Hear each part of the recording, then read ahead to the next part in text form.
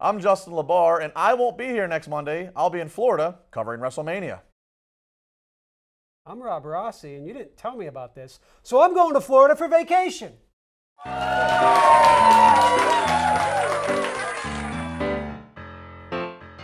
Another episode of UpView here in upgroove.com, Point Park University Center for Media Innovation. Rob Rossi, Justin LeBar, and yes, it's a busy time of year. We of course have the impending playoffs coming of the Pittsburgh Penguins. Of course, opening day for the Pirates is coming. It's WrestleMania this Sunday, which is the Super Bowl of pro wrestling, which is the busiest week for me. It's a fun time to be alive, isn't it, Rob?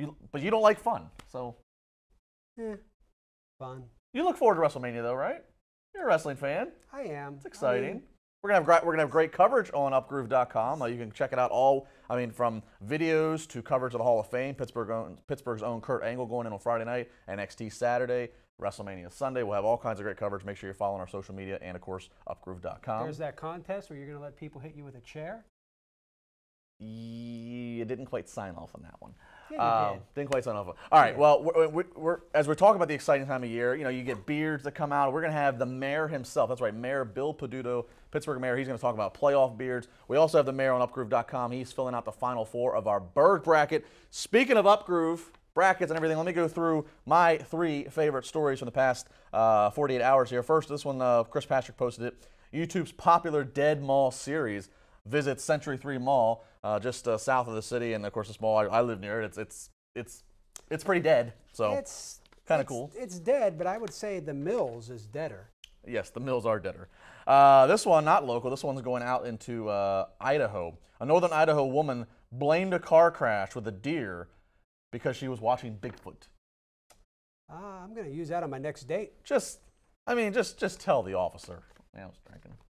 Or I was texting. Just tell him. Bigfoot, really. And finally, this is pretty cool. Do you believe in Bigfoot? I do.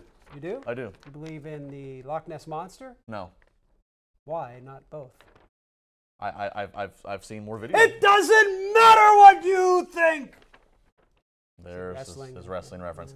And finally, we have a segment that Jill Leonard on upgroove.com does called Shooting the Shit. And she did it with, yes, I said that. And she did it with Pitt Tonight host. He's a senior at University of Pitt, Jesse Irwin. He's got a great late night show. They film out there on the University of Pitt campus in Oakland. And we're actually going to have Jesse and a look behind the scenes in a future episode here on UpView. But she sat down and kind of just, shot the shit with him, Rob. And a lot of good stuff to talk about. He even interned for Conan O'Brien this past summer. So it's very interesting to check out and go on upgroove.com and search for that. Yeah, and the thing about Jesse that I like is one day you'll have a chance to hire me, Jesse, so please do. I like how you're sucking up already to somebody who hasn't even graduated. That's how Rob Rossi got to be where he's at right now. He thinks 10 steps ahead as all times. Rob, you got to spend a lot of time with the mayor the last couple of days. Yeah, we hang out. That's a thing. The mayor. He picked his final four in the Berg bracket, which is it's down to He said he made a prediction. He said if the Bridges win, Justin, he'll invite all the Bridges to the mayor's office for a championship celebration. Even though traffic will get really screwed up if that happens. It's going to happen anyway with these Bridges. It is going to happen anyways. But we also talked to him, or you talked to him, I should say, about playoff beards. Yeah, well, here's the thing. You got a little stubble yourself. Yeah, I didn't shave, But here's the thing about Mayor Bill Peduto. Huge Penguins fan, yes. Justin. In fact, played hockey in college, and as we know, he wants to grow the playoff beard, but politicians, well, they're not quite cool with growing playoff beards when the playoffs come during campaign season. So how are you going to get around that, Mr. Mayor? You're good to go whenever.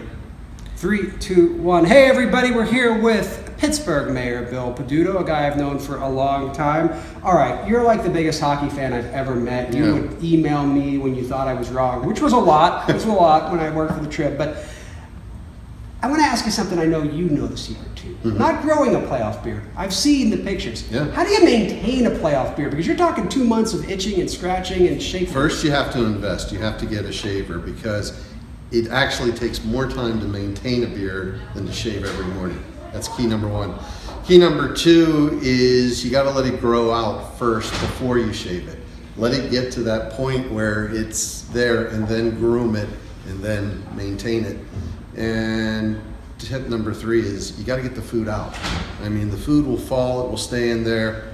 you think maybe, you know, I might be hungry a little bit later and I'll just nimble, but the food then gets stuck and rodents and other things start crawling up, and you don't want that. I don't see a lot of guys running for re-election growing beards. I'm just saying.